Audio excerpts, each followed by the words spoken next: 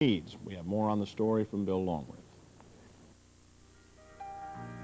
Well, here I am, with my pride in my hand. The sound of the Jerry Kelly Band, labeled one of the top local bands, but probably not for long. Why? The Jerry Kelly Band is going on tour in conjunction with CBS Records and one of the top promotion companies in the East. Jerry Hludzik and Bill Kelly got together 8 years ago as a duo, and things have been getting better ever since. After cutting their new album recently, they formed a 6-member band featuring local talent and one out-of-state man, the drummer, Gary Driscoll of Ithaca, New York. Next month, the band takes to the road for a national tour with some big performers. Much of their inspiration has come from members of the group Chicago, who had a great amount of input into their recent album.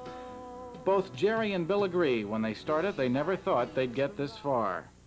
Not really in the beginning. It started really as just having a good time, and then it got really serious. It's our career.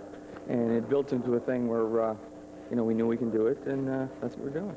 Billy, where are you going to be playing, and how long is the tour going to be on?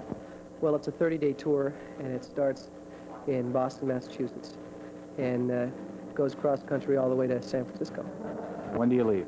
I think February 22nd, and we should be home by the end of March. They may be home by the end of March, but when the rest of America is treated to the sounds of the Jerry Kelly Band, they may be on tour once again. Bill Longworth, Eyewitness News. I didn't mean to imply that you were all wet. I just meant that you were in a damp